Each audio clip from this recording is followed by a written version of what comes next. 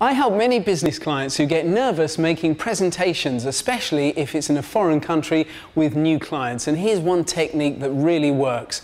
We all experience different emotional and physical states in different places. For example, when you're relaxing at home, that feels very, very different from when you're in the middle of, say, a crowded airport. And using your imagination, it's possible to copy the same physical and emotional feelings you feel in one place and recreate them in another. In NLP, neuro-linguistic programming, this is known as anchoring. It's used by, say, top sports players when they want to elicit real confidence very, very quickly. So if you want to feel calm, confident and cool making presentations, do this. Close your eyes and think of a time when you felt calm and confident. Really imagine being there, what you could see, hear and feel. Then clench your fist tight and hold it for about 8 seconds. This sets your anchor.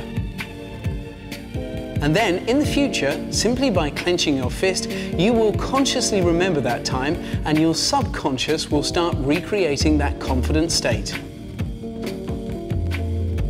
It may all sound a bit far-fetched, but just for a moment think about what happens when people take an aspirin. Very often they'll start to feel better even before that tablet's had a chance to work.